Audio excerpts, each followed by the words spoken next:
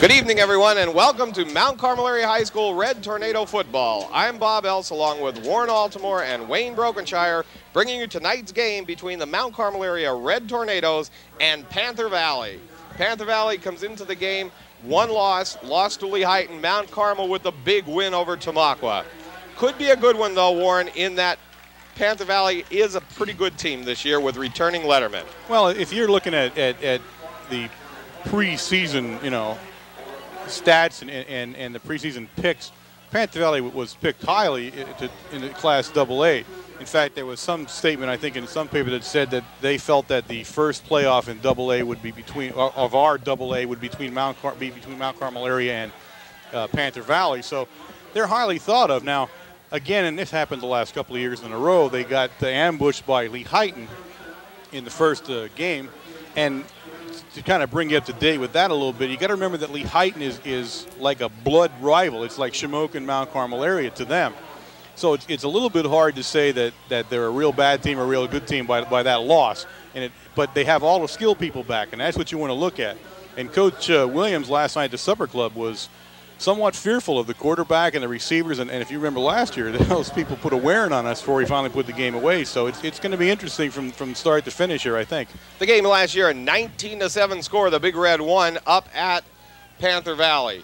Kicking off for Panther Valley tonight, the big offensive tackle, senior 6'1", 240-pound Joe Tout. Deep for the Red Tornadoes, Brett Veach, Dave Evans, and Joe Wargo. So we're here to start on a nice night after some thunderstorms rolled through here in Mount Carmel. It got warm, and it's nice again for a good evening of football. No wind. Tout squibs one. Eric Higgins grabs it on about the 28-yard line, breaks it up the middle, still on his feet, and tackled over there, looked like in on the play number 12 from Panther Valley, which is Dave Diglio. First down and 10, Big Red on the 39-yard line. Now, if you go back to last year, you see Big Red. Big Red comes off a Tamaqua win where it was 47-0, and come into Panther Valley. And Panther Valley wasn't that highly looked at last year as they are this year, and they hold us to 19 points. And it was a dogfight right to the end, Wayne. I think that's right. You remember. So I think you can expect to see a good game. I hope we do anyway. Higgins, back to pass. Looking on the fly, Gonzalo's out. Oh, a broken up, real nice play made by number 83 from Panther Valley, which is Brandon McKee, but Mount Carmel comes out throwing the ball. Set up the offense for Mount Carmel. Warren, we have Corey Hepler at tight end. Bill Anderson starting the game tonight at left tackle. Jamie Rowland at left guard, number 61. Ryan Geary at center, 55. John Yastashak at right guard, number 69, and Dave Baxley, number 78, at the other tackle. Second down and 10. Pitch back to Veach. Finds a hole. Gain of 9, gain of 10, first down on the 49-yard line of Panther Valley.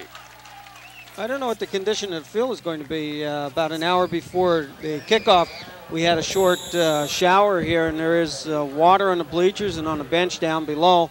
And, the grass looks a little slick. Me. I was tromping around down there. Oh, I'm sorry. Yeah, but what? My big foot did not sink in anywhere, so I think not? we're okay. First down and 10, Tornadoes, 11-19 left in the first. Higgins, hand off to Veach, off the left side. Another big hole, close to the first down, and this one will be another first down. Good blocking by that offensive line of the Red Tornadoes. Finishing Mount Carmel's offense up is number 88, Joel Gonzalo. Number 10, Mike Higgins at quarterback. Number 44, Sean Sheptock at fullback. Number 22, Brett Veach at the tailback. And 21, Joe Wargo at the tight end. Did we get them all? We got them all. Yep. First down and 10, Big Red. Higgins to Wargo. Oh, beautiful Finds a play. big hole. Takes it down to the 20, to the 19, about the 18-yard line. First down, Big Red. Trap play that time. Outstanding trap play by the interior line there. I mean, just blew a hole through there. And also, well, you could see how they were keying on Brett, and it just opened Wargo right up. Well, there was a lot of concern that Mount Carmel was going to have a little more difficult time running against this Panther Valley team and that they'd have to come out throwing the ball. But, boy, right now, there were three gaping holes on the last three plays. First down and 10, Big Red, 10:27 left in the first. Veach goes in motion for Mount Carmel. Oh, Tries up the middle to Sheptalk, and that blow one's the whistle stuffed. already. In on the tackle, number 60 from the Panthers, which is Mike Brunda. 6'2", 210, and he's playing nose guard. Excluding that play, Coach Williams was adamant last night when discussing what Mount Carmel area would be looking to do tonight, and that would be run the ball. He is going to establish the run against every team that he plays this year, no matter what, and that seemed to be the theme. And I wasn't at the one before that, but Coach Connolly had echoed that very strongly at the last week's Supper Club, that we will run no matter what it takes. Flags on the play, and to Lined up offside. right, to correct my statement there, Brunda's playing at the middle linebacker position. Well, I'll tell you what, if you take a look at the defensive line now, they're putting up a real tight 5-4. They're bringing up the defensive backs, everybody right up off the line. The trap blocking, I think Coach Williams, Wayne, you were there last night, talked about trap blocking for 15 minutes last night. We had a clinic on trap blocking. Second down, Higgins There with it the is, rollout. there it is. Looking at Corey Hepler in the end zone. Touchdown, Big Red. Higgins' pass complete to Hepler, and we've seen it. We saw it last week open, and they used it right away. And I'll tell you what, you have to give credit to the coaches that are up in the booth. The last two plays, the one that they stuffed Sheptalk on for a loss there, they brought a 5-4 up real tight to the line. There was nobody in the defensive backfield for two plays. There was the third play, and they called a beautiful in their offensive play. Yeah, well, if you're Panther Valley, I can't imagine that daring us to pass is going to be the way to win this game. I'm a little confused on that. Johnny strategy. Asashak in to kick the extra point, and there's going to be a flag on the play. It's good. Red guard, false The start. holder missed Okay, out on all the ball right, or false start. fired Wait, past take him or that something penalty, because wait. the kicker had it in his arm ready Got to a run false with it. start on a guard. Now we're going to apparently we're going to try to go for the 2-point conversion now, since we changed the whole team over here now. That's against us, so it'll be a 7-yard play now. And I guess Coach Williams wants the 2 points now instead of going for the kick. Higgins at quarterback with Sheptalk and Veach in the backfield. Faked it to Veach up the middle. Higgins back to pass. And run down in the backfield in there. Number 65 making the stop for Panther Valley, Greg Kashulik. But a big scoring drive by the Red Tornadoes. Quick 6, 9:31 left in the game still, so quick 6 points. And again, I don't care what anybody tells you that you're a visiting team like the Panthers are. You get down 6 points so fast with relative ease. That's got to be in the back of your mind. You got to be thinking, hey, these guys can move, and that's what they saw in that first series of downs from Mount Carmel area. Well, I don't know if they do not read the papers up there or what, or did they just look at the films last week and saw that we ran the ball so much that they are trying to stop the run. But they do have to realize they have Higgins and Gonzalo and the whole crew back again that can catch the ball any place. Yeah, well, I mean, as I said, daring us to pass is not a sound strategy at this point in time. Joe Costello, number 41, will kick off for the Red Tornadoes. Taken by number 44. Gehring brings it up the right side, and a nice stop made in there with a shoestring tackle by number 27, Dave Evans. That time Sean Jamie was exchanging pleasantries with his other half, the other 30 on their team. The two 30s were talking to each other. First down and 10, Panther Valley from the 35-yard line. Chris Kuzma, quarterback for Panther Valley, 5'11", 185 pounds. Kuzma's a returning senior quarterback. He played last year in the 19-7 loss. Gives the ball to Gehring off the right side, finds a big hole. One man to beat him out there. Brett Veachin runs him down on the 46-yard line. And a gaping hole for the Panthers on their first play. First down and 10, Panther Valley on Mount Carmel's 45-yard line. So you see it year in and year out with Panther Valley. They spread you out. They put the wide splits in the linemen, and they get your defense a little bit wider than normal. And if they can get a blocking scheme on you, they can break it. Kuzma sets up his Panthers. This one's going to Gehring off the right side, stuffed in there. Tackle made by 31, Corey Hepler. Also, Sean Sheptalk in there, and number 63, Scott Grady. Good gang tackling that time by the Red Tornadoes. Gain of about a half a yard. It's hard to get a read on the Panthers now. Even from last week, when we talked about it with Coach Williams, he wasn't real sure what we were going to see offensively from them. Apparently, they didn't show much at all last week, and it was hard to get a reading on them. Kuzma looks like he's changing the play on the line of scrimmage. Gives the ball off to Gehring off the right side, and a nice stop made by number 21, Joe Wargo. Read the play very well and came up from his left linebacker position. Yeah, Scott Grady really had a beautiful move coming in. Where's he playing? Nose guard? Nose guard, yep. Nose guard. He almost had the handoff. Yeah, he was on the other side of the quarterback, and he would have broke the play up. Now I want you to rest assured early in the game. I spoke with each member of the team during the week, and I am assured there will be absolutely no taunting in this game. There will be none? There will be no taunting. Kuzma back to pass.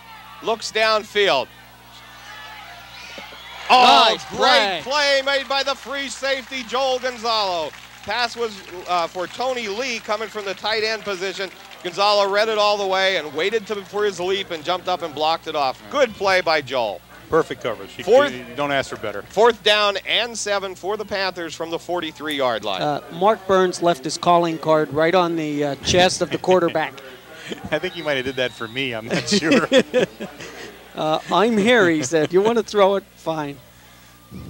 Number 31 punting for Panther Valley. Nice. Brett Veach made a great play coming up getting it. He finds a hole. One man to beat, and he's tackled on about the 35-yard line. Tackled by number 31, the punter, which is Tony Lee. But a good run back by Veach. You know, really, if you watch that play, the defensive end that was going down was more worried about the blocker than he was the ball, and Brett stepped in front of him, caught the ball, and took off. Yeah, he was 2 or 3 yards on the other side of Veach before he caught the ball. Yeah. He was already out of the play. 1st down and 10, Red Tornadoes. 6:54 left in the first quarter. Higgins puts Wargo in motion. Quick handoff to Sheptalk, up the middle. Gain of about 6, 7, and he's still going. Yeah, we better not say how far he goes. He had 2 or 3 more yards left in him before he got down there. Good run by Sheptalk. Great second effort. One member of the Bruce brothers as he goes in there. Good blocking in there on the offensive line, too. We have, as again, with Geary at center, Rowland at guard, Yasashak at guard, Anderson at tackle, and Baxi at tackle.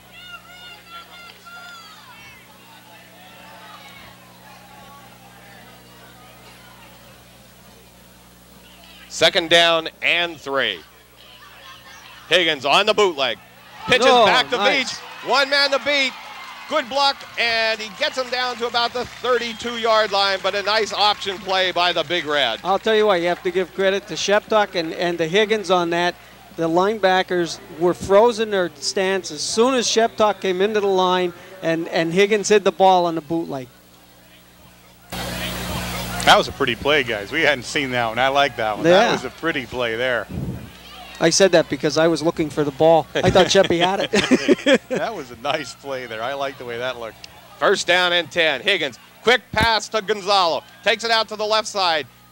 Pick up about 9 yards on the 1st down pass. There's so many offensive weapons on this team. I don't think I've seen a receiver, though, maybe in the last 20 years, like Gonzalo. Not only does he catch the ball, but that fabulous move instantly after he catches the ball to elude the first guy. The first guy never brings him down. He's always moved around him somehow, and that's an amazing talent to be able to do that. 2nd down and 3 for the Red Tornadoes. The ball's resting on the 25-yard line of the Panthers. Wargo goes in motion. Higgins pitches back to Veach. Cuts it back upfield, and a 1st down on the 20-yard line.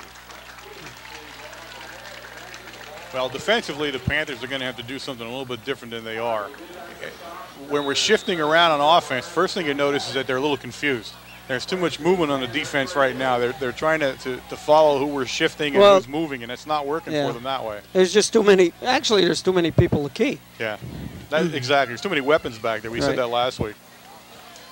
1st down and 10, Red Tornadoes. 4:43 the Bruce brothers left in the 1st. This one's going to Veach.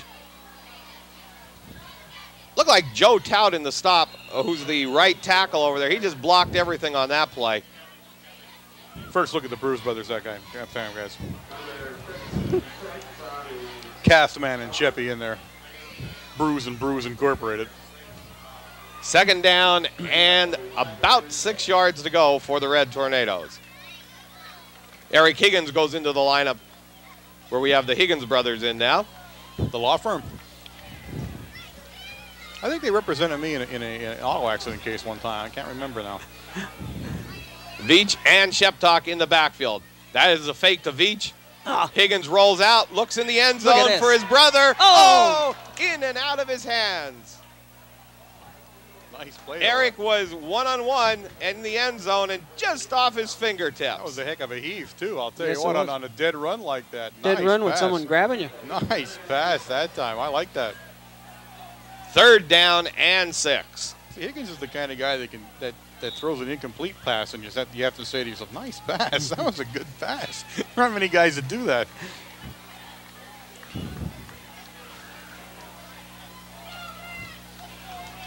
Wargo and Sheptock in the backfield with Veach at the wing. Higgins, straight drop back. And he had to throw that one away. Big rush from the interior line. Joe Tout in there. They blitzed, too. There was a blitz. There was a blitz on coming in from the linebacker position, which is number 65 coming in there for Panther Valley, Greg Kashulik. Fourth down and 6. 3:49 left in the first. Mount Carmel will go for it on fourth down.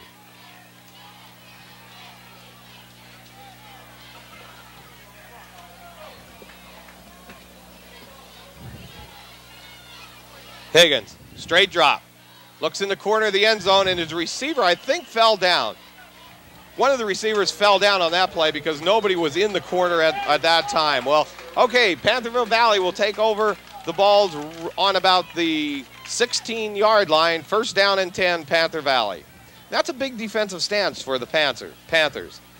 Well, that depends if they move it out of here or not, though, too. If they have to punt from back here, they'll be in trouble pretty quickly again, I think, the way this game is going as far as our offense.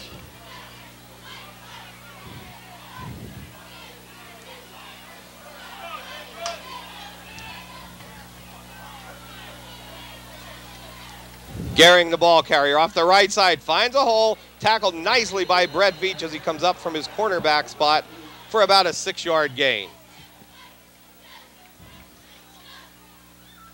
Gehring's only a junior.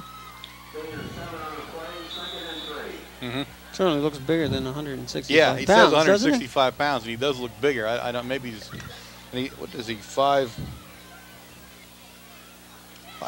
so 165 pounds is going to make him look a little thinner than he looks on the field out there.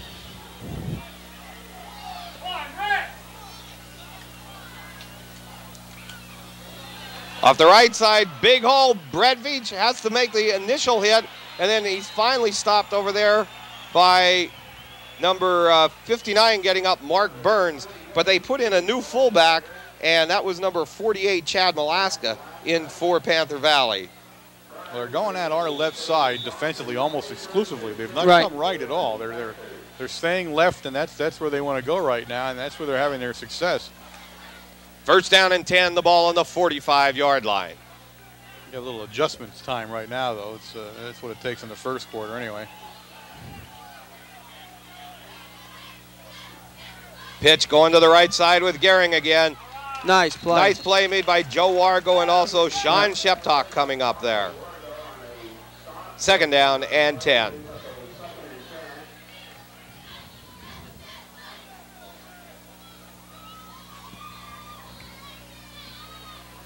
.219 left in the first quarter. Big Red in the lead, 6-0.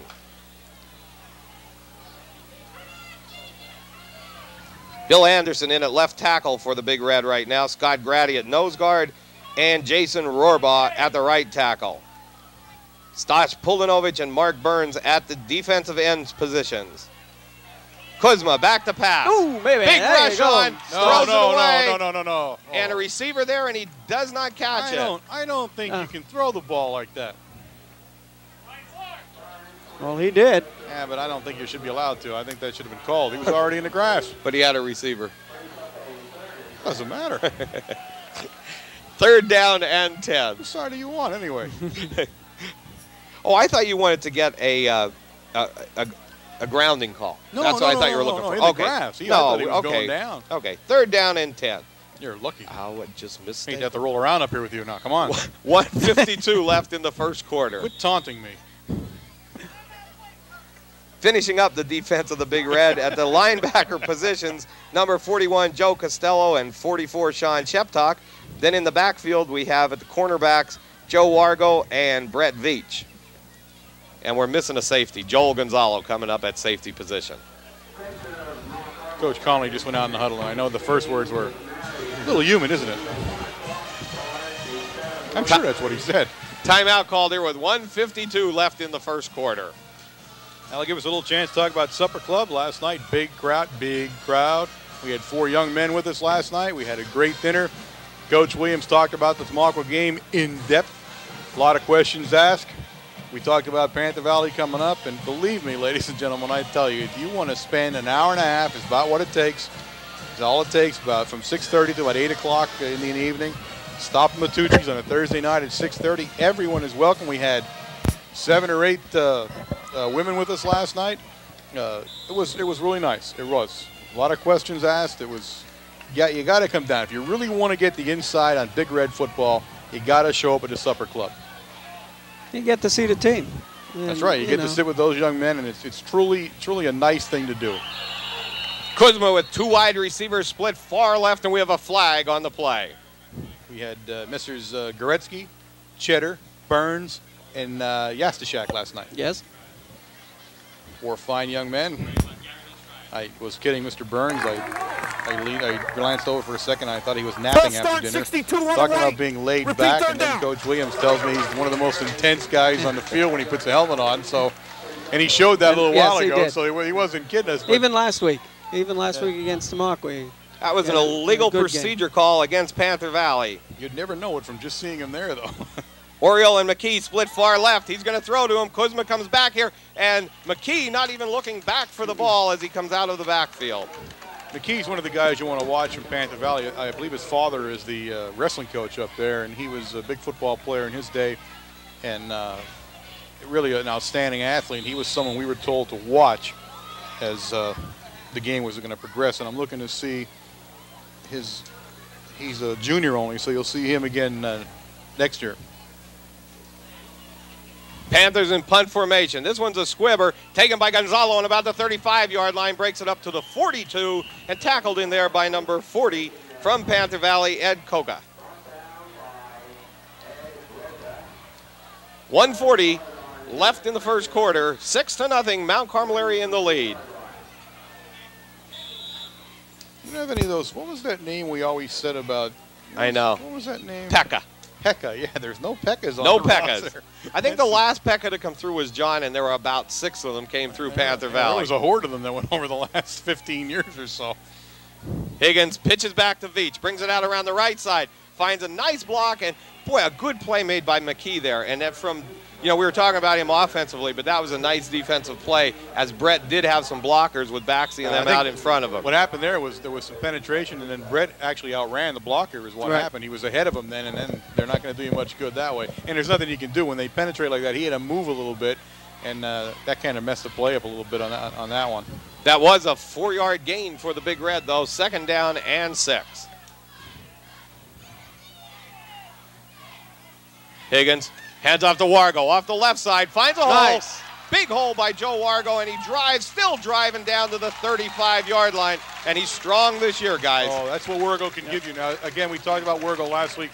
We saw him just for a spurt at the end of the season. He had the broken leg that he didn't come back from until late in the season, and we said it last year that he was going to be someone to watch. Right. And in these last 2 games, he's shown you there's a kid with incredible speed, but also the toughness. You don't just knock him down. You've got to really work to bring him down.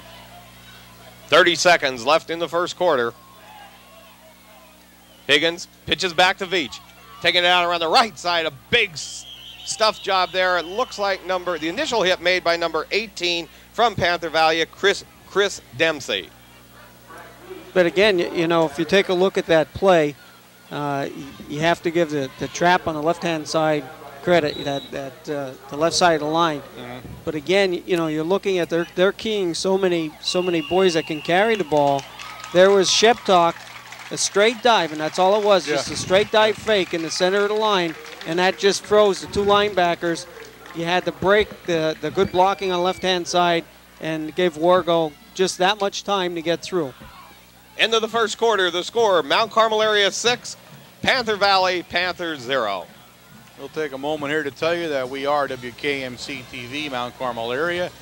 We are WLX 267. It's our microwave signal. We are an instructional fixed television service. You find us on the Service Electric Cable Television Network on Channel 13, Wednesdays at 8 o'clock. Going back to last week's conversation, Warren, about what is Phil Gergen's title. His title is Sports Information Director. Well, I'll tell you what, there's no more information than him. I'm going to give him that. Yeah. And going over some of his records that he's tabulated here, Panther Valley and Mount Carmel have played 26 times. Mount Carmel 22 wins, Panther Valley 4. Yes. A couple of interesting tidbits about that, too, and I'll look it over this a second. And he showed them to me last night. Panther Valley had some interesting things happening while we were playing them. Well, here we are. While we were playing Panther Valley, the first game or second game, 1969, the two-point conversion rule came into high school football. Oh, yeah. And that was the game that it happened with. 1969. 1969. I'll tell you what, that was the year Gary set the state record, was 1969. I was just a baby then. But those were the points that really helped, were those the two-point conversions. It was also during the Panther Valley game of 1972 that we opened the new press box. Oh, where we are at right now? In 1974, playing Panther Valley, we achieved our 25th straight win in the early 70s. Second down and 9 for the Big Red. Wargo the ball carrier. Kashulik in on the tackle on the first down play. Higgins rolls to his left. Looks at Brett Veach coming out of the backfield and close to a first down. Yep. One last tidbit. While playing Panther Valley in 1978, Mount Carmel area opened a stadium, and it had, with the new bleachers that were added on the other side and the refurbishments that went on, the stadium then sat 7,932. Ooh. Now that, believe it or not, is not what its biggest seating capacity was. Its biggest seating capacity came in the early 30s and 40s, I guess, or 20s even, when it sat, I guess, 10,000 or something. He told me. I'll get that for you next week, but 7,932 is what this stadium now seats, or at least what it's rated to seat now. Well, I think at one time, if I'm not mistaken, on the scoreboard end zone, there were bleachers that were set up down there also. First down, Big Red. Yeah, this was a bowl at one time. Right. The stadium was a bowl. That's why it was called a Silver Bowl. It actually had seats that circled the entire field at one time. If you remember in the early 70s during the championship years back then, they would bring bleachers in and set them up back there for the extra seating. There are my tidbits now. Thank you, Phil Gergen. Without Phil Gergen, we'd be talking about the tips of our shoes right now instead of interesting little tidbits like that. Panther Valley showing the blitz. Oh. Higgins pitches the Veach out around the right side, turns the afterburners on, down to the 10, to the 5, and knocked out about the 4-yard line. And once you saw Brett break it around there, you know he's going to get around those people. He turns the corner, you're in big trouble. Big trouble. And you know, it was brought out last night that Brett actually has Poochie's ankles. His dad let that slip at the supper club last night, and Poochie has now confirmed it that Brett has Poochie's ankles. First down and goal to go for the Red Tornadoes from the 6-yard line. Higgins hands off to Joe Wargo. Following his blockers excellent. in, Joe Costello, and the left side of the line. Touchdown, Big Red. Wow. Yeah, among all the things there you got was in that some great backfield, blocking right there. You got Wargo, and Wargo is a potent weapon. You get a block like he got there on the line with a little bit of movement there, and he is a very potent weapon. Teams are gonna see films now, and they're gonna be looking for him because he is something to watch. And again, you're teaming him up with Shepdog, who is absolutely bloodying people out there in a block, and Costello, and then throw the speed back, Veach in there. Yep. Very difficult offense to want a defense. I'll say that for you. I mean, Shepdog, you know, he goes through the line. You don't never see that unless you're really watching it. But I'll tell you what, people are being hurt out there. He's putting welts on somebody out there when he goes through that line on a block. You know, he's going through straight. He's not looking for a cut or an open or go here, go. He's looking to run over you. Yeah, he'll go at you. Higgins to Veach. Takes it out around the left side. two-point conversion for the Big Reds. Giving him an extra one there. With 10:38 remaining in the first half, the score, Mount Carmel Red Tornadoes 14, the Panther Valley Panthers 0. If I would be so bold, I think that play right there illustrated Pucci's ankles. Really? If no other play is going to, that was it, yes. What's impressive with the Red Tornadoes is when you come in and you score a touchdown, blowing one up on the middle of Panther Valley, and then you go for the extra point and you take one to the outside, they have to really be wondering where their defense is going to go. 3 times on that drive they tried blitzing, you know, and they expected Mike to throw, and he didn't have to throw because they ran the ball. So it could be a long night for the Panthers if they can't figure out a defense to stop this team. Well, that's what broke Brett out to the right on that long run. They were firing the 2 linebackers, and they were just caught in the center. That was it. The line picked it up right away. It was the pitch to the outside, and Brett was gone. Yeah. Joe Costello will kick off for the Red Tornadoes. Number 44 is deep for Panther Valley, Roger Gehring. Also back there, number 24, Mike Toronto. Now, if you're watching offensively and you really want to watch football, and you're going to see some excellent football right down there in the trenches. Costello with a real nice kick, taken on about the 5-yard line. Ooh, nice stick. He's still up there, but finished off by number 45, which is Ryan McGee. But also in there was number 25, Dan Malakowski, 30, Sean Jamin, I think 32, Joe Chicatano in there. So a lot of the young guys in there making some big hits on that play. Big hits. There was 2 or 3 hits on that play before he went down. You know, I mentioned that last week. If you take a look at the special team, the kickoff team, there's not too many big boys out there. They've gone for speed this year. Speed Get down, cover it, and we'll make the tackle. Yeah, that's exactly what they did. They're going for speed. Flags on the play. Someone's going to be lined upside, most probably on this play.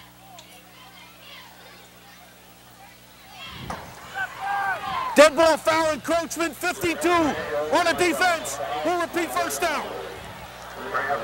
Panthers will have a first down and 5 from the 28-yard line. 10:13 left in the first half.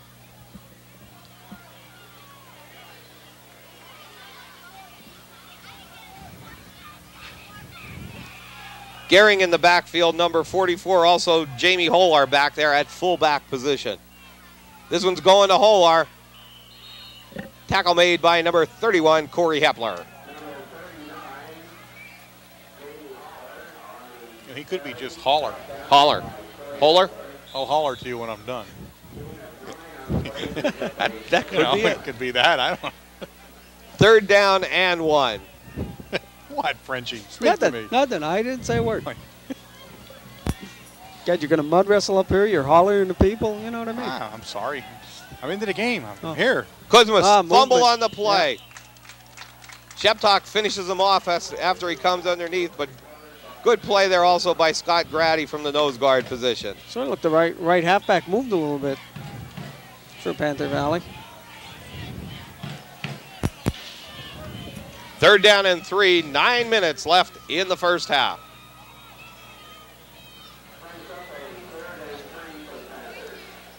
Cornerback positions now, we have number 26, Pete Cheddar, and 27, Dave Evans.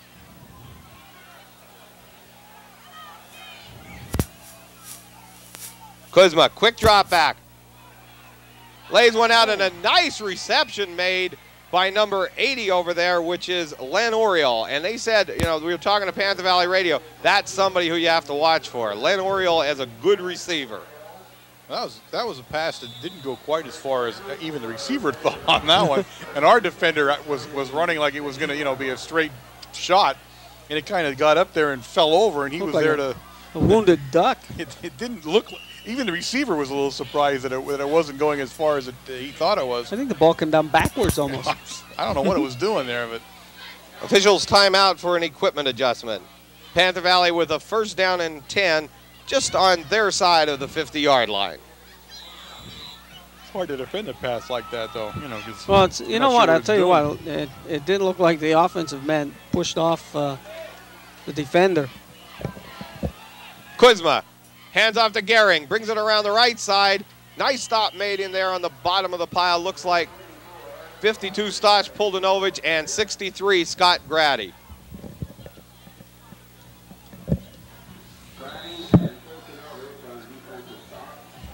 I'll tell you what, Gehring's not a bad-looking back, man. I have to say that for him. No, he isn't. He's a tough runner. He might wear him down a little bit. We got Sean Jamin in now at right defensive end. Kuzma fumbles the ball and is going to be downed on after about a 5-yard loss. That's embarrassing when you do when you do that. And you don't know whose fault that was, but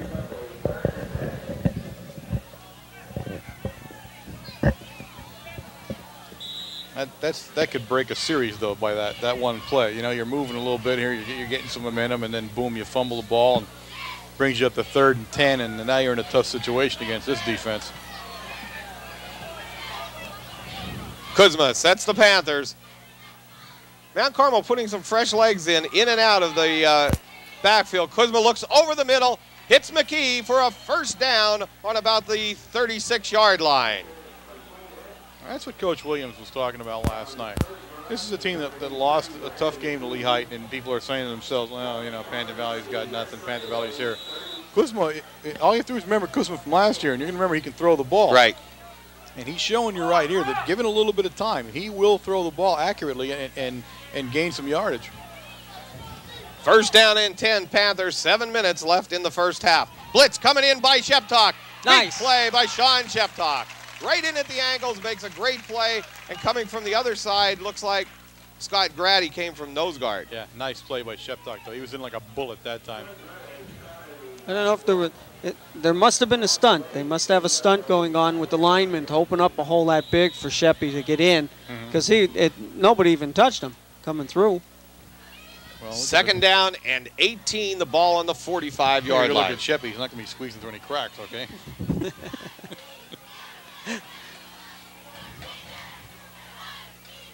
Kuzma. Oh, look at this. Oh, intercepted by Joe Wargo. What a great play. Joe saw that one coming all the way, followed the ball all the way. I'm going to tell you what, guys. I never purported to be an expert in football, but that play right there I would not run again. First down and 10, Red Tornadoes on the 28-yard line. You know, I think he was probably hoping to catch Wargo sleeping there, which is hard to believe, first of all, and just let the defensive end run down underneath the ball. But see, that's a really difficult catch, even for the end to make it if he was uncovered. Right. I mean, it's over his head from the back. It's a lob pass in the middle of the field. First of all, you get him killed. You know, somebody's zeroing in on the guy.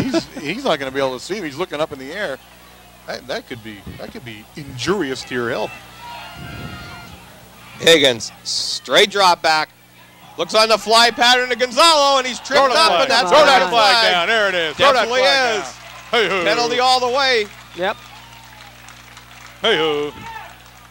15-yard penalty against the Panthers, and Mount Carmel will have a first down on their 45-yard line. You know, I'll tell you what, it's a shame because that was a beautiful pass again, and I'll tell you what, it's going to be right on target. It was. He's going to get it. That was such a beautiful pass. You hate to waste them when this happens now.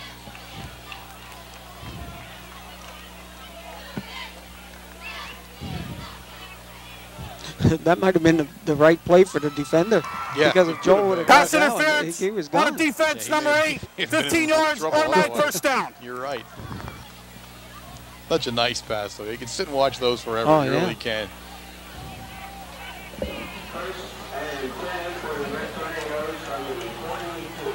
First down and 10, Mount Carmel area, 5:45 left in the first half. We just talked over the referee again, and it's just getting reprimanded a little while ago. We can't hear him. That's what the problem is. You're going to hear him, and we can't at the time that it's happening. Sheptock up the middle, gain of about 5 yards. We just got the wiki stick from the producer on that not 5 seconds ago, and we went and talked right over him again. We're going to have to get a little better at that one. And I apologize. He was so nice about wearing it.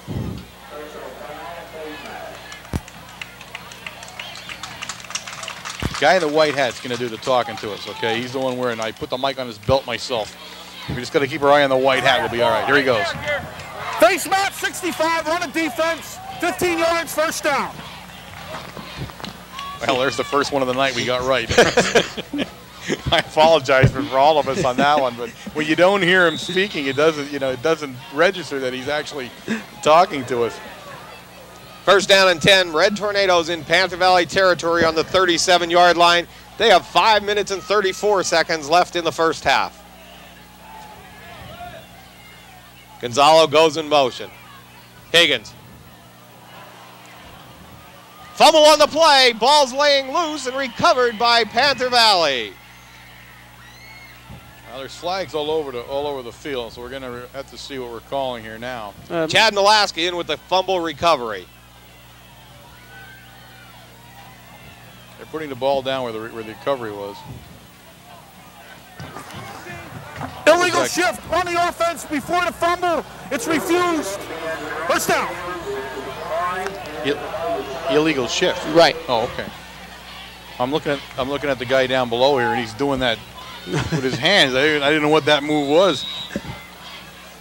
First down and 10, Panther Valley with the ball on the 39-yard line. 14-0, Big Red in the lead. I thought he lost his watch or something there for a second. I didn't know. Kuzma, straight drop back. Big rush from Stosh. Puldanovich gets the ball to Gehring. Hepler there gets away from him, and a fine tackle made by Scott Grady and number 44, Sean Sheptock. Tell you what, great defensive play, but you have to give Gehring credit. He caught the ball back there, and he was hit, 3 yards behind the line. He still picked up 3 or 4. Gehring's tough. He really is. He's a tough runner. You're not going to take anything away from him. He gets the ball. You got to really work to bring him down. Second down and 8. 4:30 left in the half.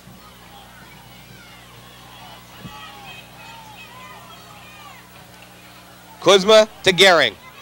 Oh, big stuff in there Like by that. Stosh, Puldanovich, and Joe Wargo. That's how you work to bring him down, just like that. That's how it works. One low, one high. Yeah, and he comes down, just like that. Third down and 8. Clock running against the Panthers.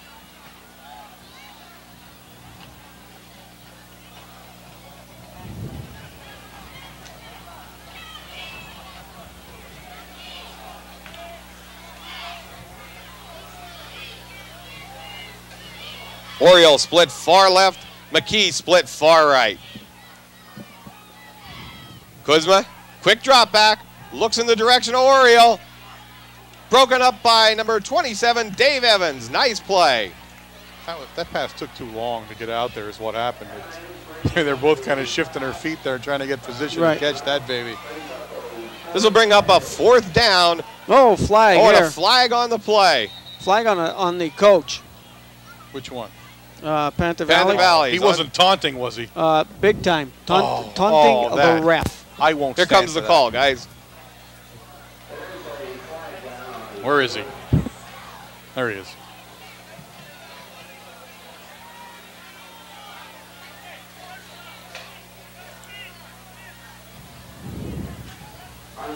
Loss it down? No. I just won't put up with this taunting. I'm sorry. I will not stand for it. Someone's going to have to go over and tell him. That must have been like a big time taunt. Yeah. Let me tell you, he threw that flag. Could have been up one of in those one-word taunts. Yeah. They're the worst kind. That moves the Panthers back to the 27-yard line. Number 31 in there to kick, Tony Lee. Deep for the Red Tornadoes, 22, Brett Veach, and 88, Joel Gonzalo.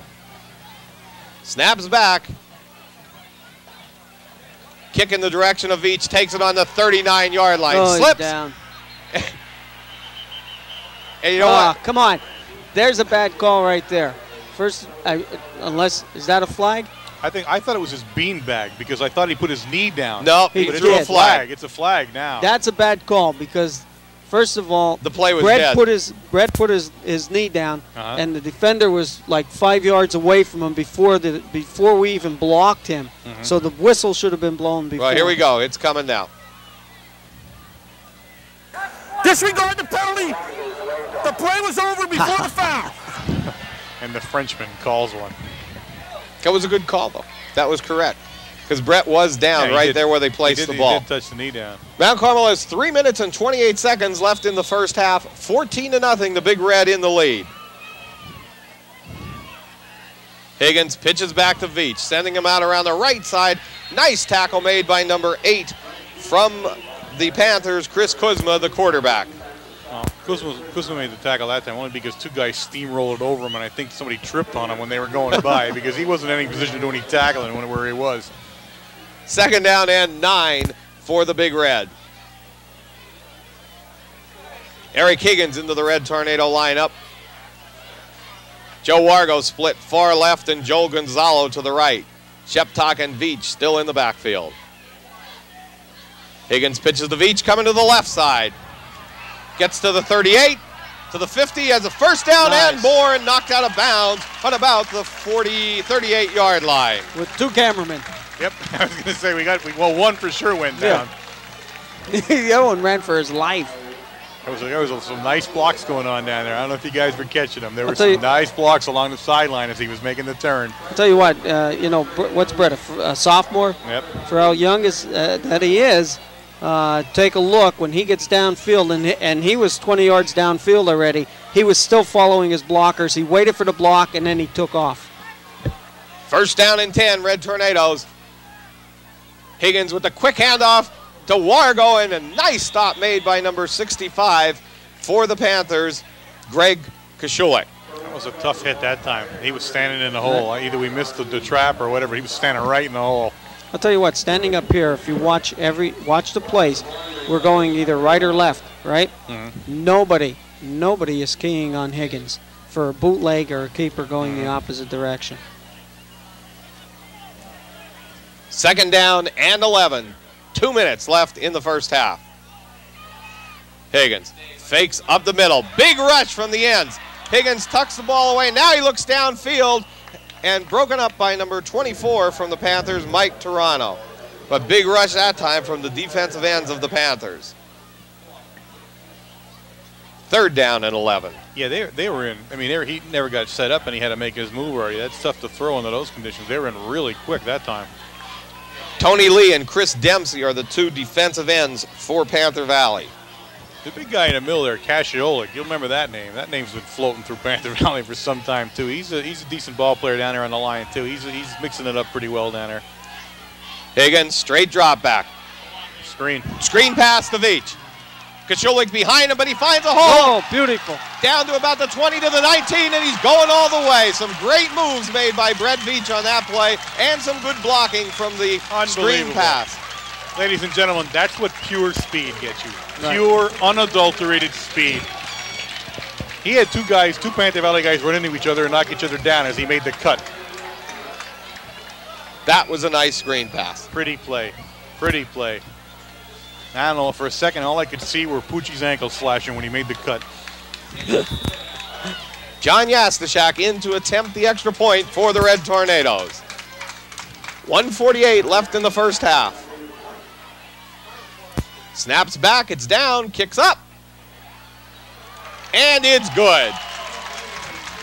Nobody's going on a limb on these. I didn't know where that was going. I was afraid to call that one. With 1:48 left in the first half, the score, Mount Carmel area 21, Panther Valley 0. Now, I'll tell you what, guys, that's a highlight reel, that last play, though. It really is. That's highlight. I mean, he almost pinned to the sidelines. He cuts back. He's got 2 guys dead aiming on him. By the time he's done, they've both run into each other and laying on the ground. He's in the end zone. I'll tell you what, guys, the Panther Valley band is going to get run over when Mount Carmel area comes running off the field at halftime. They heard you. Take a look. We just made it about face. Are they starting to make a move? Everybody turned the opposite way now. I saw them coming into the runway there, and I said, wow, they're going to get run over down there.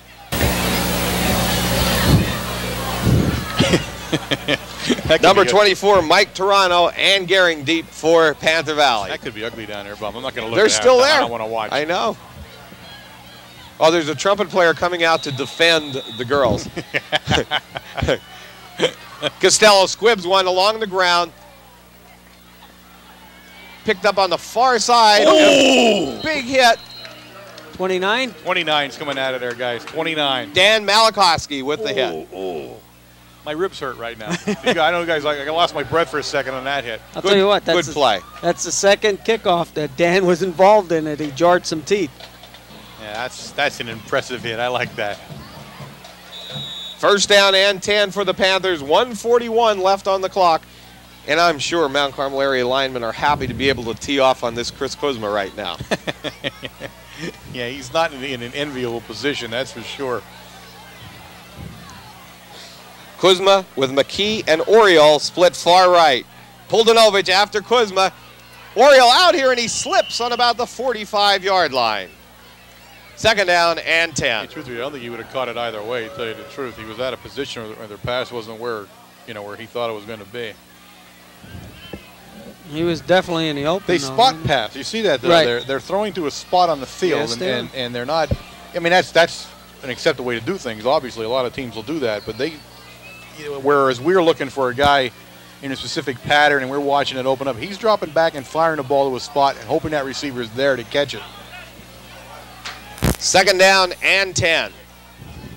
Kuzma, straight drop back, lots of time. That time looks at his receiver over the head of number 27, Fred Vito, and also over the head of 22, Brett Veach. I don't think Brett expected the ball to come through like that. Surprised him, yeah. He even looked surprised as it went through. Well, Mount Carmel area in a prevent defense right now, so some of those short gaps will get open. There will be a receiver open in the 10 to 15-yard range because with 1:31 left on the clock, they're going to give up a little bit of the short yardage right now. Third down and 10.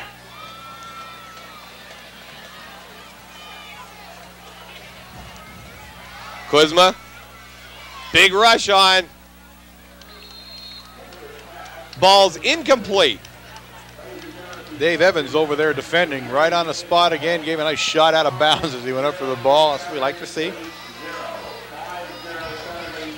Fourth down and 10, and this gives Mount Carmel a chance with 1:26 to air it out and go for broke. I know the Panthers aren't too thrilled about having a punt with this much time left on the clock yet, and especially when you got those two guys back receiving. Tony Lee in punt formation for the Panthers. Kicks away. Taken by Veach on about the 39-yard line. Finds a little bit of running room and brings it up to the 45. Whew. Almost everybody's in on that play. Right. All of us and all of them. First down and 10 for the Red Tornadoes clock. I was looking right at it. Even the lights are a little dimmer now here. We took a shot from something here. 1:16 left on the clock. The scoreboard's gone completely blank.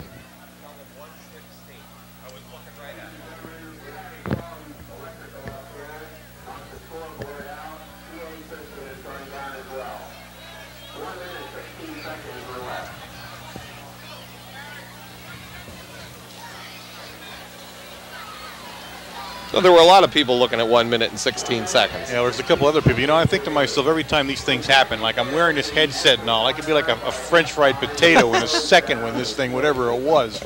But we've definitely touched something up here somewhere. If you didn't notice, the whole crowd in this E section turned around and looked at you. Bob and I sort of stood back. We sort of walked back a little bit. Sorry about that. Quick pass there it is. to Joe Wargo. Brings it bounds. out of bounds Good job. after a first down on the 43-yard line. Now, what you would have seen there when you're watching TV, it was not your TV. The tape will show a blip on it when the power outage occurred. Well, now the clock is now off back there on. again. Nope, it's off again. Yeah, we're having all kinds of problems here now. Taken by Gonzalo. Oh, nice First move. down, and he's out of bounds after a great move. That's what I said about him. He not only catches the ball, but he has that great first move that springs him into the open right away. First down and 10 for the Red Tornadoes. The ball on about the 31-yard line. I figure about 59 seconds left on the clock. Yeah. I think the scoreboard's going to be up and running for the second half, though. They look like they're bringing it back online here.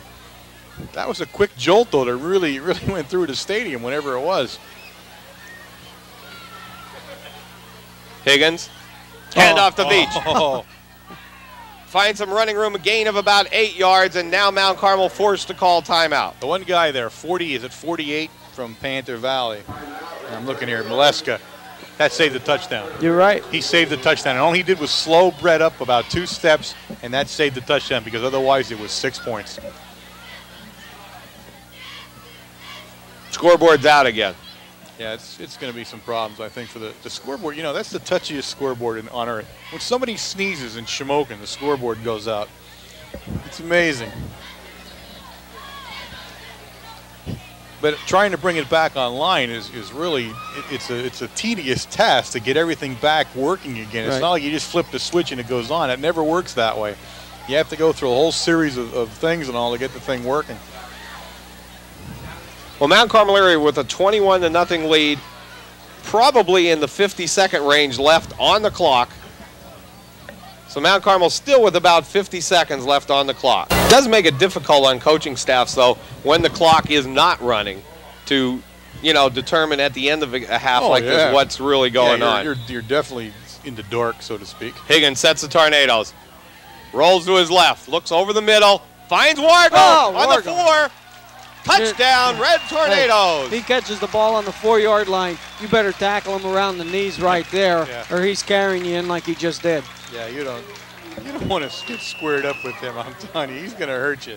He'll go at you. 27-0, Mount Carmel area in the lead. Yastashak in to attempt the extra point.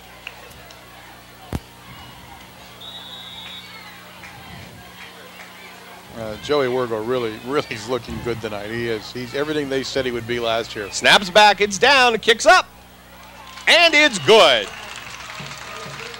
And with about 30 seconds left in the first half, the score, Mount Carmel area 28, Panther Valley Panthers 0.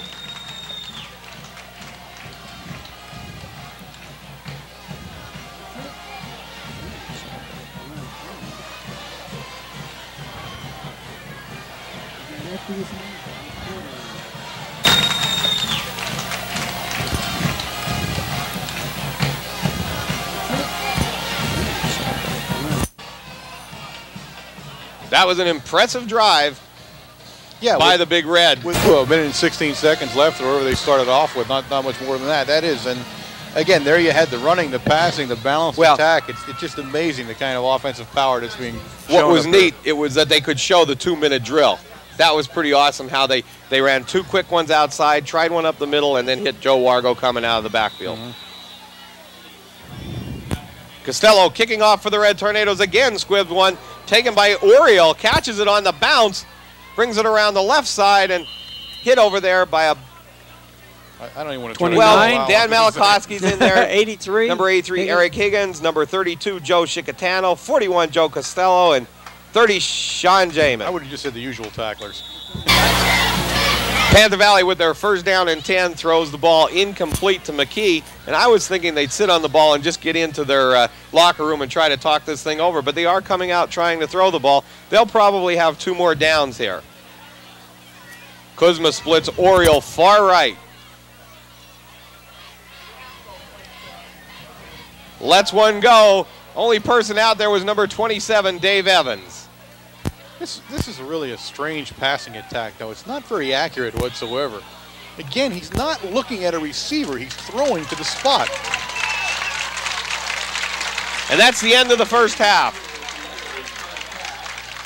The score, Mount Carmel area 28, Panther Valley Panthers 0.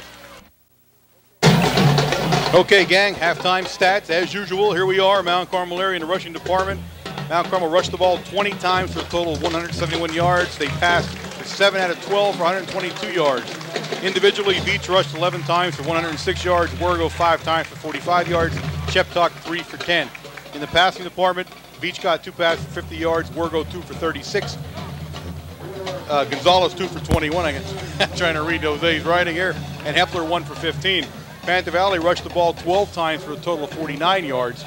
And they passed 3 of 12 for a total of 36 yards. In the first down department, Mount Carmel area had 16 in the first half. A fairly large number in the first half, guys, for first downs. Panther Valley came with 4 first downs in the first half. In the touchdown department, Veach got a pass for 41 yards for a touchdown. Wargo a pass for 25 yards for a touchdown. Hepler a pass for 15 yards for a touchdown. And Wargo ran one in from 6 yards out. And that's the end of the stats for this game. See you next week. Back to start the second half, Mount Carmel with an impressive 28 points and an offense that looks right now unstoppable. No, you hate to say that, and Coach Whitey was going to punch us for saying that, but you have to look at it and say that yes, it certainly is unstoppable. The weapons, as we said last week so many times, and again we're going to say it throughout the year because it's just a simple fact. When you have so many different people who can hurt you offensively like we do, you're an absolute nightmare for a defensive team, and you're seeing that from Panther Valley's side of the ball. They did not play a bad first half. They really didn't. It's not like they if you compared them to Tamaqua now, I thought Tamaqua was disorganized, and I thought maybe they weren't ready to play football on the opening night. Panther Valley's some hard hitting. You know, they're playing their hearts out there, and they're doing everything they can, but it's just not working. And especially on defense, when you're being pummeled out there with Sheptalk, and then you got Wargo whacking at you, and you get Veach running past you so fast you don't even see him. Very difficult night. They're starting to wear down. We saw them in the films, according to the coaching staff, they wore down a little bit last week in that fourth quarter. So if that's the case tonight, this score could be ugly. It really could be before it's over. They're going to have to really regroup in there at halftime and come out here and say to themselves, for pride, we're going to stop this now and see what happens. But it's not an easy thing to do. It really isn't. Well, we've talked about it throughout last week's game, and I think we'll talk about it throughout the whole season, Warren, that this is an explosive offense this year. Yeah, it really is. And yeah. Wayne, I think you've said it too with the receivers. There's just so many people right now that Michael can throw to. Right. And also Michael's becoming a little more mature and looking at the receivers and picking his second receiver and third receiver up to throw the touchdown pass to. Well, last year it was sort of a different story. Joel and Mike came of age last year, and we were still a team. We had the inexperience there, but we were still a team that could hurt somebody or hurt anybody at any given time. And now this year it's a different story. They're in the papers all the time. They're being keyed on. So we have to look to other people on certain plays. Joe Costello will kick off for the Red Tornadoes.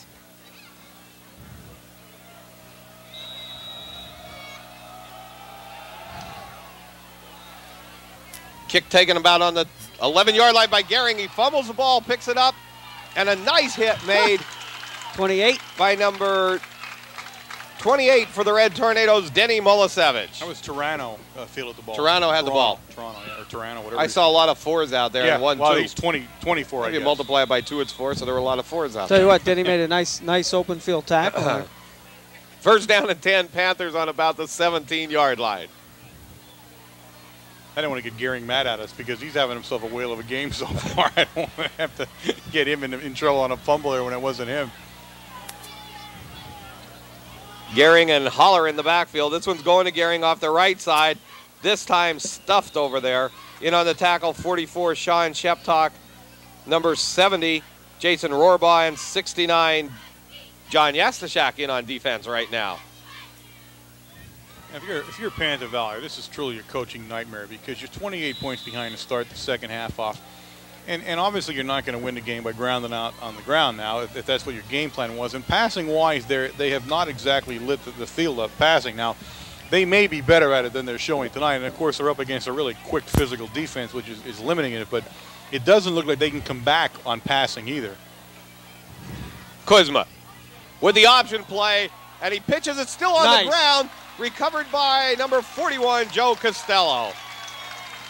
Tell you what, Wargo made one heck of a play. He did. I saw what he did. He actually tackled the halfback that was supposed to get the pitch and took him away from the ball because the halfback actually could have grabbed the ball and held on to it. Yeah. But tackled him and drug him off the ball for us to take it over on about the 9-yard line. You see his arms trying to reach for it, and he was moving backwards as he was trying to reach out for the ball, and they lost the fumble and this is not the way they wanted to start the second half off, obviously. First down and goal to go for the Red Tornadoes, the ball on the 9-yard line.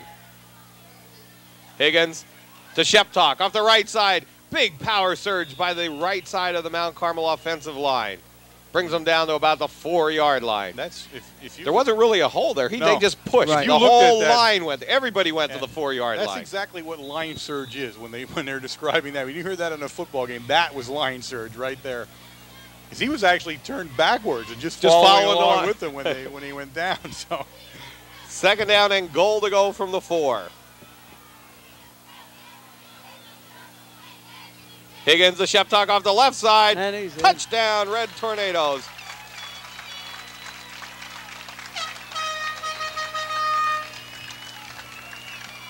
Now, a really tough way for the Panthers, and I'm afraid to say it now, but I think the game's out of reach now for them. Early, very early in the second half, fumble, recovery.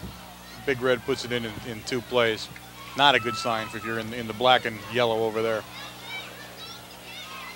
Corey Hepler in to attempt the extra point. This will be Corey's first extra point. Pete Cheddar puts the ball down. Hepler with the kick, and it's blocked. That one, the snap just didn't get back and grasp. I just don't think it got back in time. I wasn't sure when I was looking through. That's 9:56 left in the third quarter. Mount Carmel area 34, Panther Valley 0. Well, on the other side of the coin here, now we start to look for the other players here. You're going to see everybody in a bench play once again, second week in a row, and that's. And Coach Williams said that last night. First of all, he said there wasn't what you would consider like the first 22 here. That's right. He made it a point to say that everybody has a spot here, and everybody goes in and out of the game either the first quarter or the fourth quarter. And you saw that. You saw that a lot last week. We saw different players, and we said, you had the second unit, and he corrected us. He said it was not the second unit. There wasn't really such a thing as a second unit. And you're going to see all these guys in here again, and everybody getting valuable game experience, and it's going to pay off down the line again, because you don't expect to go through a whole season without injury. It just doesn't happen. Well, and, he made that point, like the guards. They have 5 guards that they can interchange at any one point in time, and he sort of made it sound like, we're getting fresh legs in there. This is the first time that we have some depth on the field. The defensive backs were the same way with Evans and Pete Cheddar. They can go in at any time. Costello kicks off. Ball taken by number 24, Mike Toronto. Brings it around the right side. Hit over there by number 5, Vic Kornatsky. Getting up off the pile, 45, Ryan McGee. 83, Eric Higgins. And number 27, Dave Evans. And when you talk about injuries, I wanted to take a moment. I started to talk about it last week, and then I didn't follow up on it. The only real injury that Mount Carmel area came into the season with, and again a heartbreaking one, was Brian Hollenbush. He wears number 57 now. He's hobbling around on the sidelines with a cast. He broke his ankle and is lost for the season. A tough loss. Now Brian, on the good side of that, is only a sophomore, so he has 2 more years to go, but not a good thing to have happen to you. Mike Davis in at quarterback for the Panthers. Hands off to the right side, tackle by Corey Hepler in there. Also in on the tackle, number 63, Scott Grady.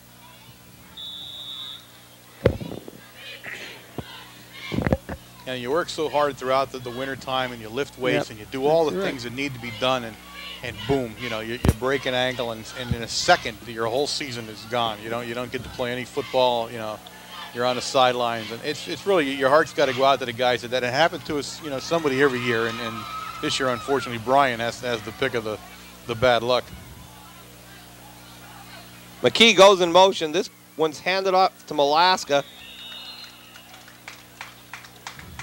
Joe Wargo in on the tackle. Also Jason Rohrbaugh and number 52, Stosh Puldanovic. Well, the initial hit there came from Sheptalk, number 44. He actually met the halfback when he was getting the handoff in the backfield. 8:22 left in the third quarter. 34-0. Big Red in the lead. Rather quiet in the stadium tonight. The public address system never really recovered from the shock of the power outage, and had some problems at halftime, and is no longer in operational condition tonight.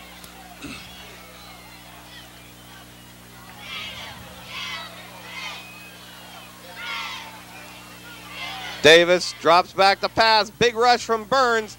Lets one fly, and caught it. Catch made by number 31, which is Tony Lee. There's a flag on the play, though, very early, so we'll have to wait and see what that's going to be. And that doesn't look good, to tell you the truth. I think the Panthers are going to get caught for something. Yep, a motion call against Panther Valley. Now that pass by Davis got there, though. That was a good throw by Davis. He watched his receiver going out and got it to him. And he withstood a lot of pressure from Burns and from Stosh Puldanovic. Well, when he's throwing to a receiver, he's fine. It's that Illegal spot motion. passing that 31 offense. Third down. There, I catch myself in time. I saw him come out to talk there. But the spot passing is where they had most of their problems at.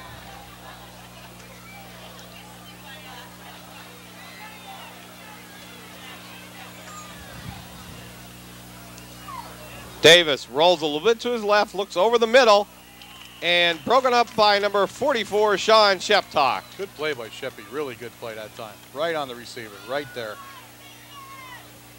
4th down and 15 for the Panthers.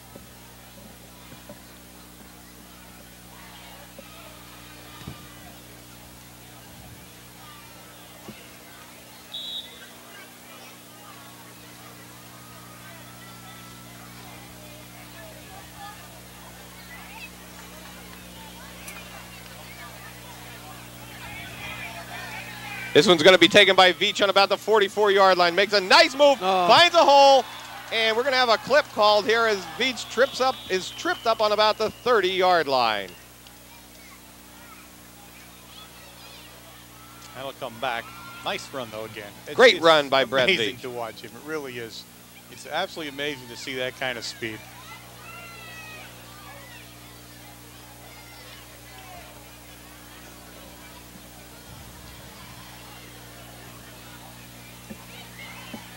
Yes, Stashak, I think one of the reasons we didn't see him kicking that last time, I noticed him down there, and Doc Rick was with him. He had ice on his hand or his wrist or something there. I think that might be one of the reasons he wasn't kicking the extra point the last time. It doesn't look tremendously serious because he's kind of fooling around with the bag at the same time. But dropping the ice all over it. Yeah, we'll know later on what that was, but I think that's why he was out of the game on both those tries, and now he has everyone over there checking it out for him. So does it need a stitch? Yeah, that's what they're asking. Yeah. Get cut. Higgins rolls to his right, looks at Gonzalo, hits him in the flat for about a 3-yard gain. Nice catch. That was a tough catch to make the way he did that. 2nd down and 7. 7 minutes left in the 3rd quarter. I was hoping sometime before the end of the season, I know it's a touchy subject with Frenchie, but Frenchie was in Bosnia-Herzegovina for 2 months this summer with the UN peacekeeping mission. And I believe that most of that's been unclassified now. If you have a chance to talk to us about it sometime during the season, I'm sure our listeners would like to hear it, Frenchman. Well, maybe next week while you're at Penn State. Okay. Bob and I are by ourselves up at Marion. We just might. You'll need something to fill, believe. I mean. Oh, easy now. Back off. Sheptock up the middle for about a 9-yard gain and very close to a 1st down. Tackle made by number 8, Chris Kuzma. And of course, Swade, I guess, in the convent again for 2 months in the summer. Oh, that's true. Yes. Yeah, she was. She's a good girl. From the middle of June until August. She understands, though. She's. No, she never complains. I'll give her that. God knows she has a lot to complain about. Sheptock up the middle. 1st down after about a 3-yard gain. Here's the play you wonder yourself, how did he get where he is? Because it doesn't look like there was even a speck of space there, and he pops out of that old group mulling around there, and he gets himself, 3 yards or 4 yards there. Well, I'll tell you what, I don't know. Sheppy goes, what, 220? Yeah. About 220, 225. And you give him a 5-yard hit start? Oh, true, yeah, he's going to make some room, I guess. I think so. 1st down and 10, Red Tornadoes on the 50-yard line. 5:42 left in the 3rd quarter. Try Sheppy again. Gain of about a half a yard. The Bruce brothers backfield in there. Castman and Sheppy now. And Castman's in there saying to himself, just let me hit somebody. I don't care who it is. I'll hit somebody. I'll hit anybody. I don't care. Brunda in on the tackle. Werger comes out. Veach goes in. The Bruce brothers still line up in the I formation. Higgins to Costello. Gain of about a half yard.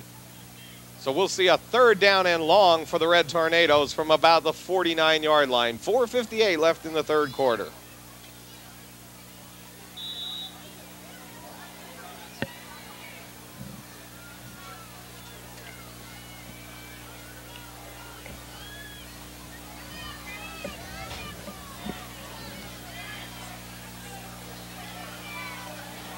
Higgins looks at Gonzalo. He got it. First down. right. Good Man. second effort by Joel Gonzalo just to make a leap out there and reach it down to the 39-yard line for a first down. Nice play by Gonzo that time. Nice play.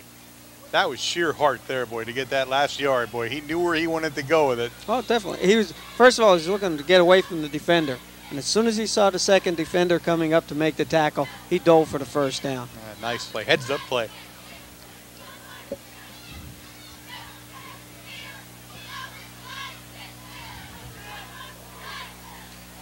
Higgins gives it to Sheptock. Big hole off the right side down to about the 31-yard line. This is what I said now as we began the second half, that they seem to have noticeably tired in that Lehighton game, and they seem to be showing the effects of it a little bit now too. Dave Baxey and Scott Grady on the right side blocking in the offensive line, and good move by them. I'll tell you what, Dave had his lineman 5 yards downfield. He was leading Sheppy down.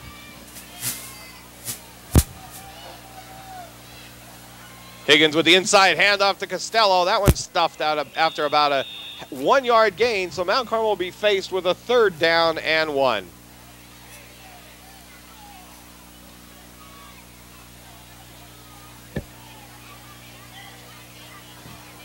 Looks like Wargo's going to bring the play into the huddle. We'll see who pops out of there. But usually when Wargo Veach comes in, Veach comes out, and Yeah. when Eric Higgins comes in, Corey Hepler comes out. So they switch to tight end, and Wargo and Veach at the tailback. Well, now Veach is going to be split at the wing. Wargo is. Hand off to Costello. First down and more, down to about the 20-yard line. Nice run by Joe, and again on the Beautiful right run. side behind Grady, Corey Hepler, and Dave Baxey. So there's a play now. That kind of shows you the offensive confidence here, though. They line up and they run. They need 1 yard for a first down. They not only line up out of a power, they don't have a power backfield, but they line up and they run away from where the power was with the slot back. They go the opposite direction to the weak side and still pick up, what, 8-9 yards that time.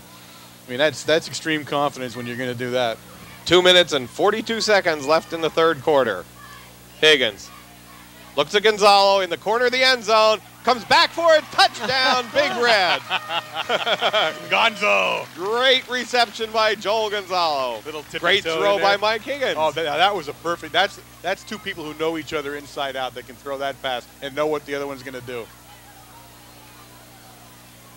Well, this time it looks like Joe Costello probably coming in to attempt the extra point. I was wondering why he didn't do that. I thought he was the backup guy for that to start You're off right, with. yeah. I was surprised when Hepler, although I'm not saying Hepler doesn't do it well, but I'm just surprised that he Snaps didn't back, go in. kicks up, and it's good. With 2:33 remaining in the 3rd quarter, the score, Mount Carmel area 41, Panther Valley 0.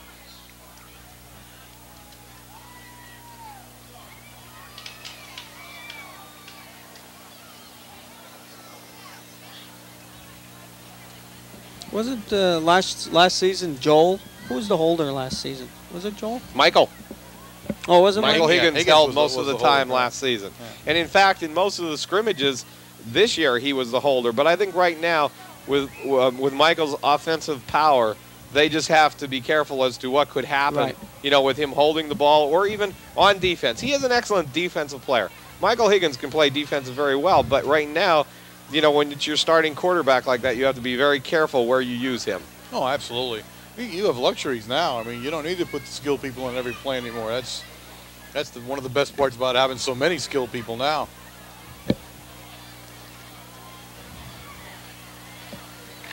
And everybody else is getting extra playing time, a little bit more experience week by week. This You is- know. I mean, truly, it feeds on itself over the year. But when you get those kids in there and starting playing a whole quarter, sometimes, you know, you don't get that anywhere else but in the game. That's the only place That's right. you're going to pick that experience up at. Costello kicking off for the Red Tornadoes. Ball's fumbled, picked up by Gehring. Brings it around the right side. Initial hit made by Vic Kornatsky.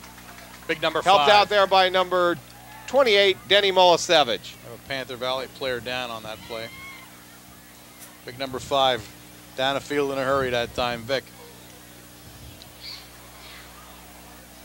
Now, Vic's a quarterback, and I'll tell you what, He's going to be something to watch. Look at the size of that guy. Yeah, he is.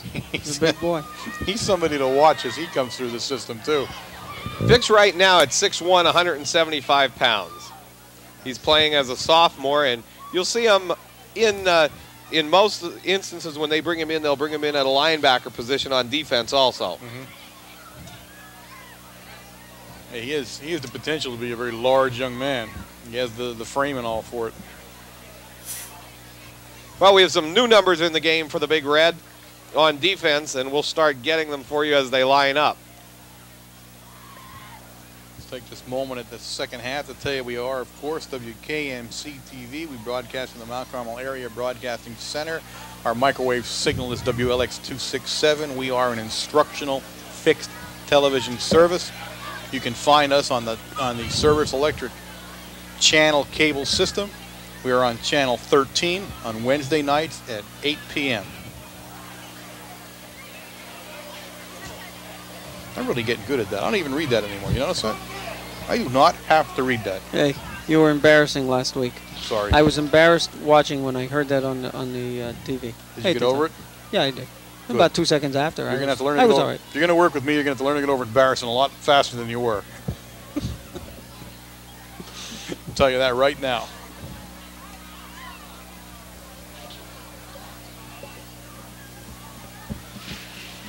Well, they're working on him a kind of a long time. I hope it's not serious. I'll tell you what, he was down. He was down. He was holding his knee. Where it looked from here. It was real difficult. I didn't pick up his number either. No, I didn't. He was in that jumble there. I didn't see what happened to him or anything, or who hit him or whatever happened. But they have him up now, and they are holding a knee. You were correct, Frenchie. They look like he did injure a knee. I worked close with the Medicorps over there this summer. So with the UN, with the troops. Yeah. So well, I guess everybody needs extensive medical training when they go over into a mission like that. That is true. Yeah. I guess it's a little bit different for you not being in the sand, though. I know that you train so much in the desert, now go over into the craggy hilltops of Bosnia-Herzegovina. You haven't seen my backyard, have you? I have a lot of sand back there. You know, I just to get used to it. Looking at the defensive lineup for the Big Red, in the line, number 77, Bill Anderson at left tackle, 79, Sam Morose at right tackle, and number 72, Brian Dixon is at the nose guard. Davis hands one off up the middle. Tackle made in there by number 79, Sam Morose. Also in on the tackle, number 87 for the Big Red, Ron Davis. And number 89 out there, Bobby Shue. Bobby Shue's in there also. So Ron Davis is at a linebacker spot. Vic Kornatsky's in now at linebacker. We have number 25, Nick Gretzky. He'll be at one of the cornerback spots. Safety is number 89. Shue. Bobby. Danny Malakowski, number 29, is the left cornerback. And at strong safety, number 32, Joe Chicatano. All we missed is the defensive end. Sean Jamin, number 30, is in there, and Steve Ziegler, number 40, is the right defensive end. So on that second down play, number 77, Bill Anderson in on the tackle, and also getting up off the bottom of the pile, number 30, Sean Jamin. Now we got all their numbers. I hope we got 11. Because if we only got 10, we missed one. Well, you didn't tell me I was supposed to count, so I can't help you in that department. 61 into the lineup for the Big Red, Jamie Rowland. 81 went in, Zavaric. Zavaric comes in at the right cornerback position.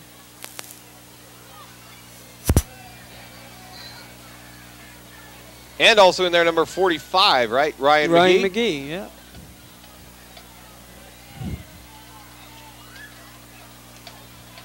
That's pretty good. Panther Valley just audibled the call. Davis back to pass. Big rush by number 79, 79, which is Sam Morose. Sam Morose. Sam Bam Morose on the tackle. He was in a bullet that time.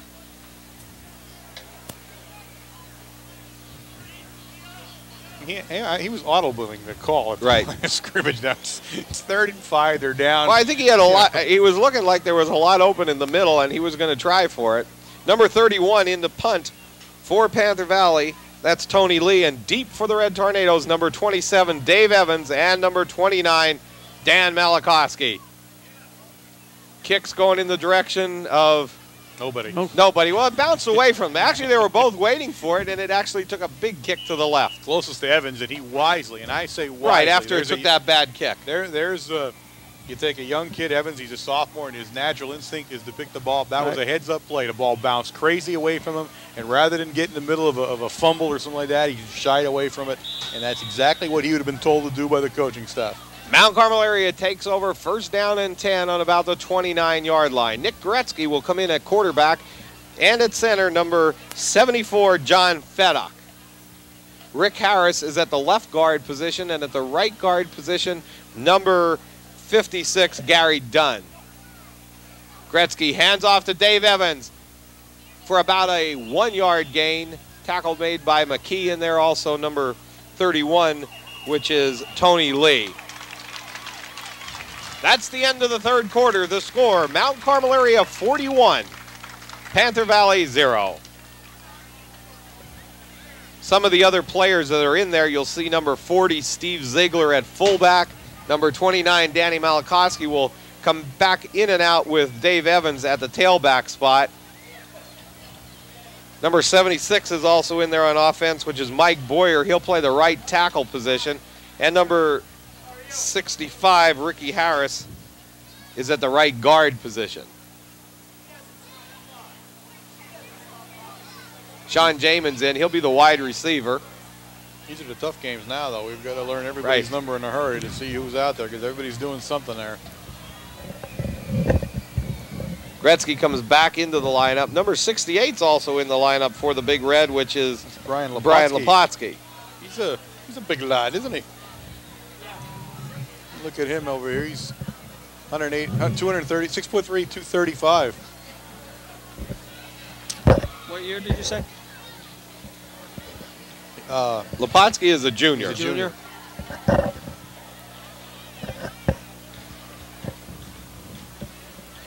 Red Tornadoes faced with a second down and 10. You see, now Lopotsky, he's like a big 235, you know? you know what I mean? I mean, take a look at him. He looks bigger than 235 even. He's a big guy. Jamin and Ryan McGee split far left. Hand off to Evans. Takes it around the right side. Yeah, first down. Good for a first down. It's going to be very close. Nice play. Where did he spot that? Yeah, he gave it to him. Yeah, first down. Nice play that time. Nice play. Evans ran hard that time. A little opening there from the line. This is a switch where Malakowski will come in at the tailback position. First down and 10, Big Red. 11:40 left in the ball game.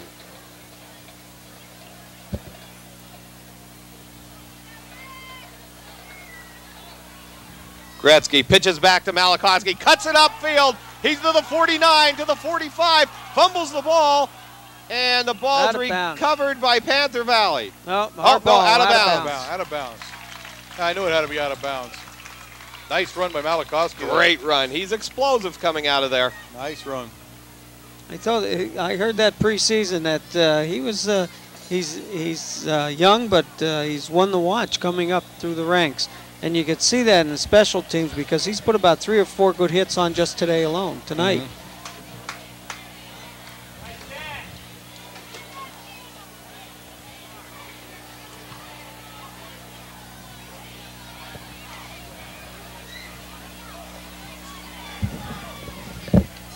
Ball's up the middle to Ziegler for about a 3-yard gain.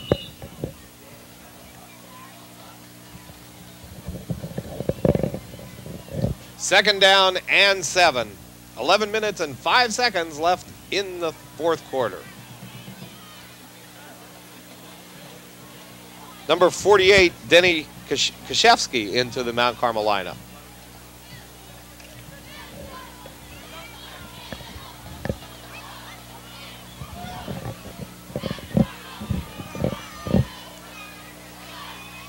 Dave Evans off the right side, cuts it up the middle. Good for about a 7-yard gain and close to a first down. Nice hole. He made a nice cut there. He read the block. He cut the right way, and he picked up some big yardage. Nice run that time. I'll tell you what, the line on the right-hand side is opening up some holes here. Yeah, they really are. That's where the 2 big gainers came. That's the big guy, Lopotsky, bigger than 235 is over there. They're running right over his way. Who's the guard on his side? Can you? I'm trying to see. Going on the right side, we have 68. Was it 66? 66, I think. You're right. With 66, we're in trouble. 56. 56. Gary Dunn. Okay. Ziegler with the ball, close to a first down. Well, we don't have a no 66. No, I'm sorry. I'm a no 66. You're over there. I'm over here. I know. Yeah. I'm a no can even read it right here. And that is a first down for the Big Red on about the 32-yard line.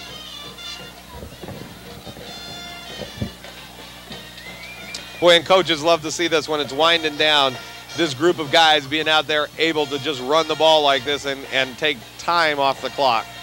Oh, they love to see it, but at the same time, they're thinking to themselves, they're going for another score here.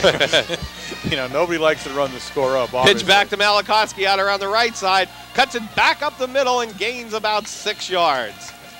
And right now, Mount Carmel's runners are running north and south. They're not going east and west. This Evans and Malachowski are two fine-looking runners. They really are. They're something to watch. Now, we're looking at who's in there as the fullback now? Who are we running as the Number fullback? 40 is the fullback, Steve Ziegler. Ziegler. Now, Ziegler, unfortunately, Ziegler's getting all the dirty work here. You know, he's getting the pounding in the middle of the line work. Making some extremely good blocks in there. Yeah, he is doing that. That's what's springing these two faster guys, that's for sure. This one's to Evans. Taking it off the right side. First down, Red Tornadoes. Nice hole again. They're really whacking that side over there. And we just get done saying, look at Ziegler. Went through that hole like a freight train going through there in front of him. Number 81 into the Red Tornado lineup, Mike Zavarik. 8 minutes and 40 seconds left in the ball game. 41-0. Mount Carmel area in the lead. Well, you know your line's doing a job when they're 5 yards downfield in front of the runner. Yeah. In front of the halfback, and that's what they're doing. That's the line right. surge is downfield. Yeah, you know? you're exactly right. That's exactly what you're looking at there. They're really moving off the ball. Gretzky gives it up the middle to Ziegler. Stuffed in the center there for about a 1 yard loss. 65 running into the game, Rick Harris. He came in for number 64, Marlon Bresci, and we missed Marlon going into the game. Number 48, Denny Kashevsky, comes in at fullback. Was he the guard I was looking for? Well, no, he switched, side? right, Okay, they switched, okay. so he had just gone in. All right. But he did make a couple extremely good blocks on those last two series.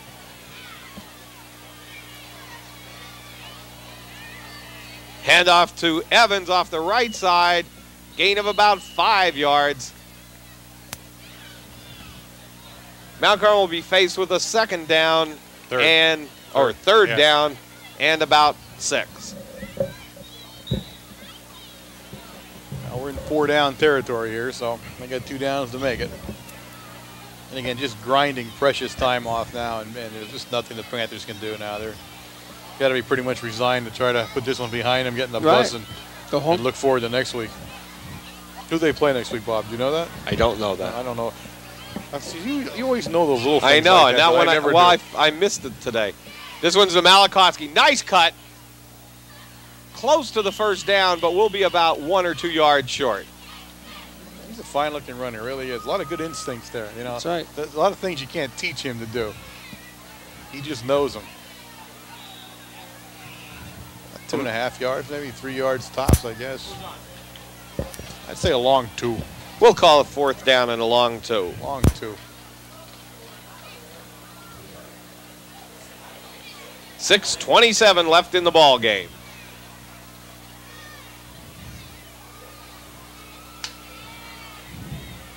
Gretzky to Evans off the right side. Big hole. 5-4. Touchdown, Red Tornadoes. Good blocking. Nice run and a great offensive drive by the young Red Tornadoes. I'll tell you what, that group there, they takes no backseat to anybody. My goodness, they took no prisoners on this drive. My goodness.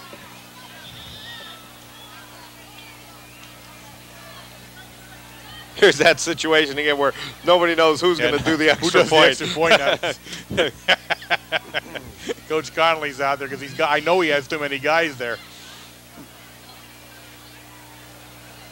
I believe he still has 1 too many guys out there. I'm not sure. One wandered off. He's going to do the head count again now. There's 11. No, we got one going in now, so we're going to be in trouble if somebody. There's 2 going back in. Well, you know what that is? That's the kicker and the holder. Yeah. Now, see what happens now. Connolly just counted everybody's head now. He said 2 more guys there. He's thinking of his all now. Here comes 1 out, 2 out. He's still counting. Now, pretty soon he's going to start telling them who's playing in what position. Yeah, this is the hardest part of the game now, to line up for an extra point now with this much time left. Look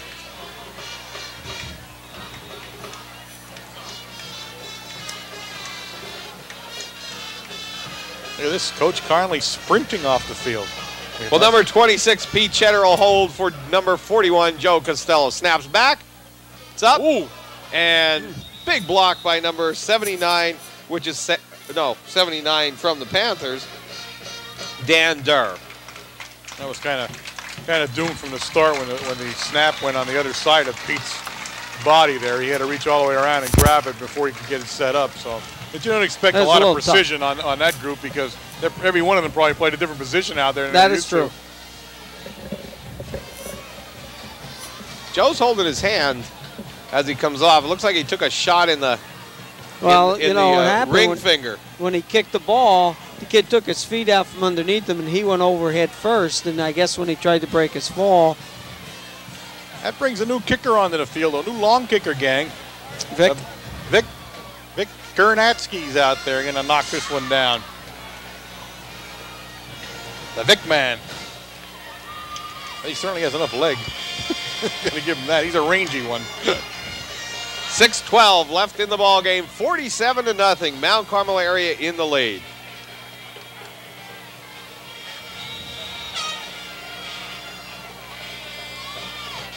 Good kick by Vic. Gets it down to about the 10-yard line.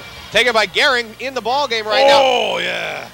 Who is that? Get it. Let me see that by number 28. 28 made the final hit in there for the Red Tornadoes, Denny Molisevich. And he was slowed up by number 87, Ron Davis. All right, Denny. Good stick, Molisevich. Nice hit. I love a good hit on the kickoff. I can afford that because I'm up here.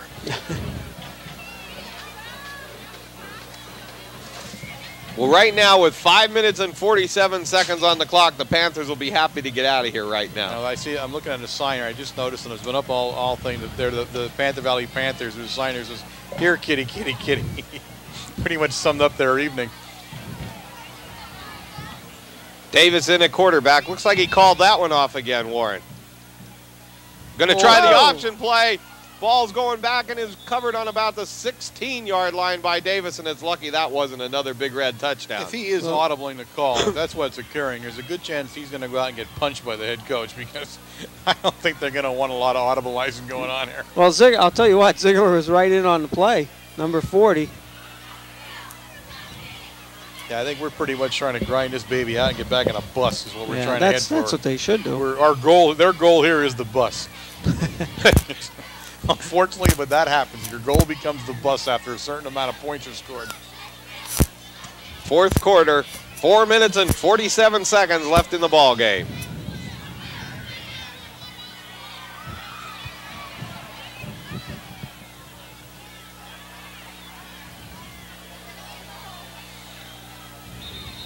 We're going to have motion on this play. Number 76, the big tackle from Panther Valley, moved on that one, which was John Orsolek. Yeah. You know what? They've been around. There have been Orsoleks there. I was going to say, that's a name I remember, too. This one's a junior. 5'11", 230. Malaska's a name you remember. First start, 76. Too. It's On the offense. Like here, the same names come through over a period of years.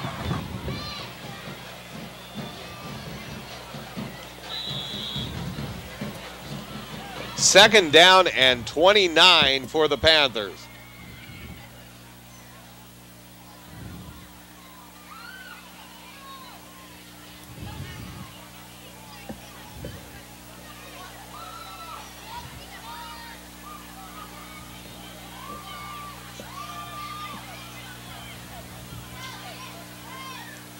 Davis is going to try to throw. Big rush by Ziegler. Now Davis rolls to his right, looks downfield, and the only one there was number 89 for the Red Tornadoes, Robert Chu. He has a heck of an arm, though. I'll give him that. He can really wing it. There's no receiver there at all, but that was a nice heave. Davis is a sophomore, 5'11", 180 pounds. He would be the quarterback of the future, I'm sure, with Kuzma being a senior. So we'll be seeing Mike Davis for the next couple of years at least. He has a good arm, and I think Kuzma had a good arm too, Wayne. But I don't think the passing game is very sophisticated, to tell you the truth. Oh, I don't think so It didn't either. show much that way. It's either that or we defensed it very well. Yeah, I mean, one or the other. You're up but, against a really good defense, but it just doesn't look like it's ready to mesh yet. It seems like maybe a couple of games, maybe it might, but it didn't look. He wasn't even on the target, much. Davis, straight drop back, throwing from about his own end zone.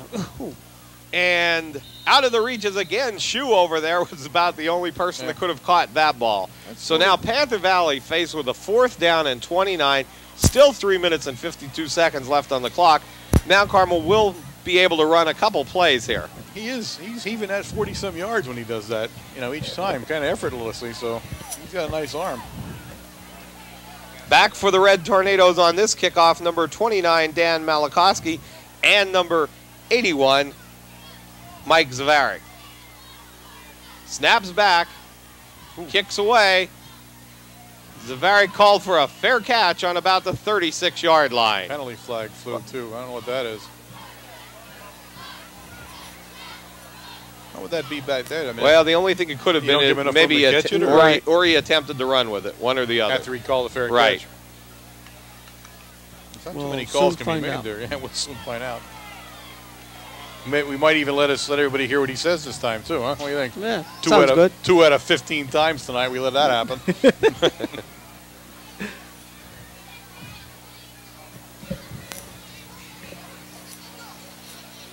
Well, he's discussing it with Panther Valley right now, so that would lead to believe that the call is going to be called against Mount Carmel area. I mean, we might want to be stepping back a little bit. There it is. He's turning it on. Got an invalid fair catch signal on the red. It's refused.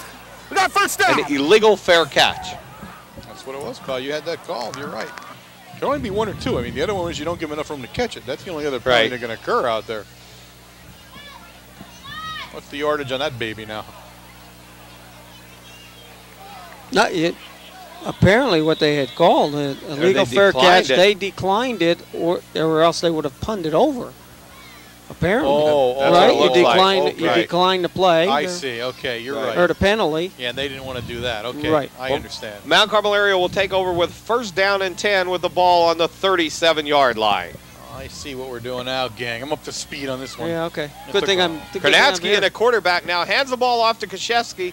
Good for about a 5-yard gain. It gets tiring being your interpreter. It took a little time to get my engine revved up to that one, I'll tell you. That's why I keep you guys around. 2nd down and 10. 3 minutes left in the ball game.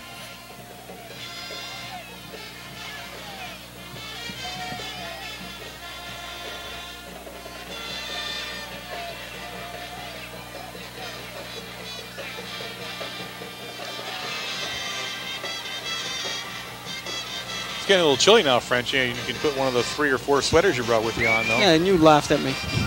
A lot of nerve. Konatsky hands off to Krzyzewski up the middle. Gain of about 2 yards. 3rd down and 4. Whoa! Number 73 from the Panthers just tried to take on number 79, Sam Morose, and Morose just left him go, and this is going to be a call against Panther Valley. 73 got thrown out of the game. Took the express lane out of the game, that one, boys. He heads for the bus early. Yes, he goes to the bus early. He took the express lane out. Got a dead ball foul. Unsportsmanlike conduct. 73 on the right. Boy, and nothing's yards. going right for the Panthers. Well, you got to be a little PO'd if you're that, because if you're 73, you probably didn't get into the game much to start off with. You get thrown out right as you get in. So talking about shooting yourself in the foot,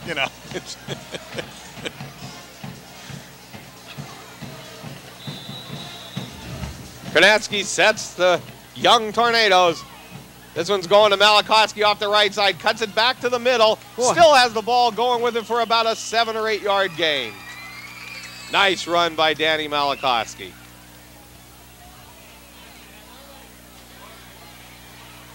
Two minutes left in the ball game, 47-0. Big Red in the lead and driving again with the ball on the 11-yard line.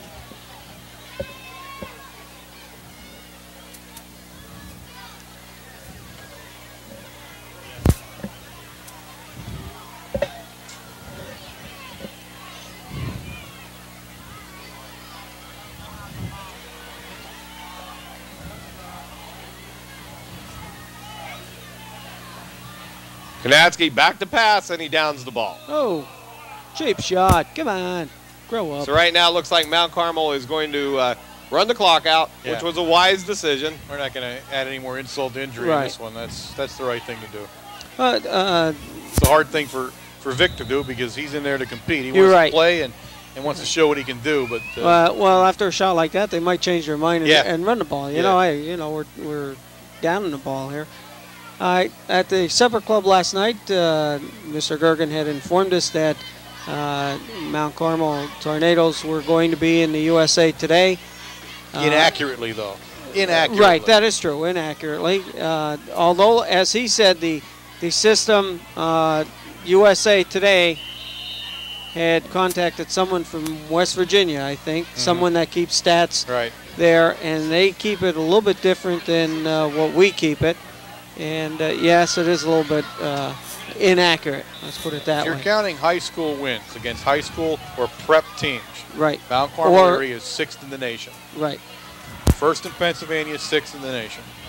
But you're going to, if you saw the USA Today, you were probably 8th, I believe, because of that discrepancy and how they counted the wins. And what he said, the number of wins that other teams were using, or this person down in West Virginia was using, was a hometown team. Yeah. You know, a club team, a fire team. company team, something. Dooleyville, you know. In the early 1900s, there was a lot of that happening. That is true.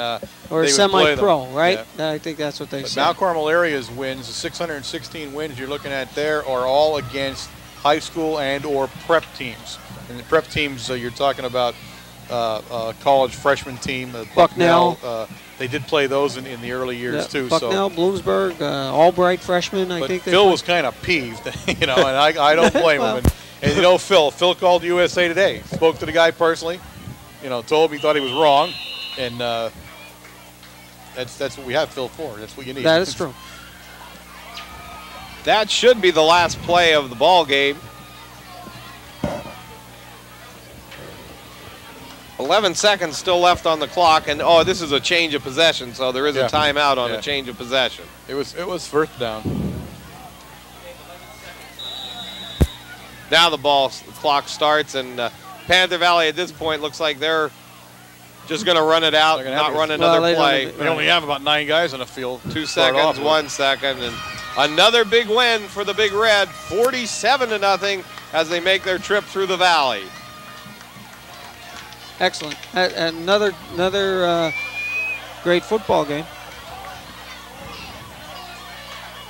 Well, believe it or not, it's a 47-0 score, but a little stiffer competition than Tamaulipas provided, which is hard to believe, but it was.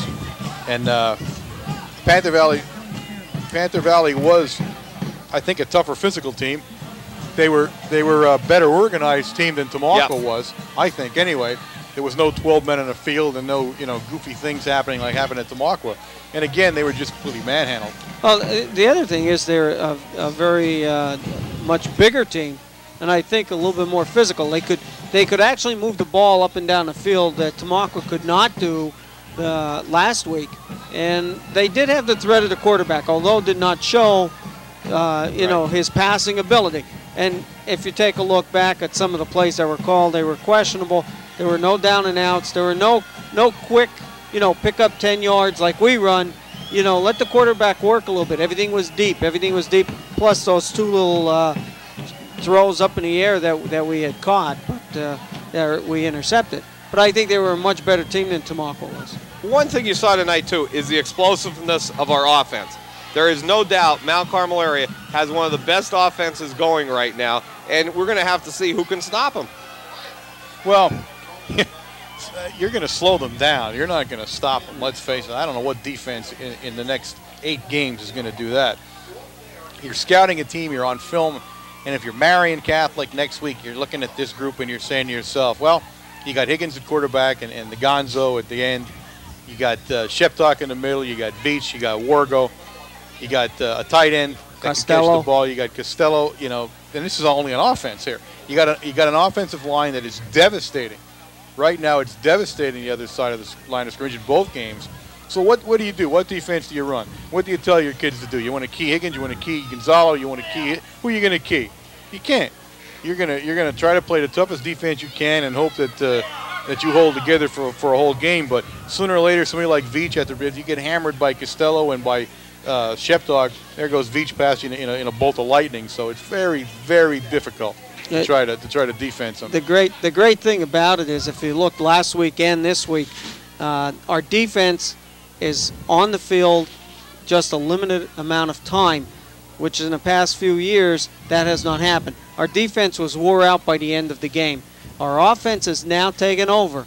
Our defense comes in, they're fresh, and we have the big boys to run the defense that we want to run. And right now it's an awesome defense. That's right. 2 games, no scores. Now this is a team now that the next team and the team after that's gonna have to come out and play their best game and really go at them if they expect to win. Because you let up for a minute and you're going to get hurt. You really are. This is a well-balanced football team. Now, again, we say this, and they are well-balanced, and they have all the talent in the world. But they're not going to be phoning the score into somebody here. You're going to play Marian Catholic. You're going to play a quality program. That's right. And if these kids might be too young, they might have forgotten that pacing that Marian Catholic gave us up there a couple of years ago and some of the hard-fought battles that have gone the last 4 years. Don't think because they lost last week, and we're not sure what they're doing this week, but they're going to be a pushover. No. Well, you definitely know when you go to Marian Catholic on a Saturday afternoon, Marian Catholic is ready for Mount Carmel area. That's right. They bring all the elementary students from the Tamaqua and the area up there. They have special areas for them to sit. They have special cheering sections. And it's a strange place to go play high school football. Yeah, and we're going to see that next weekend.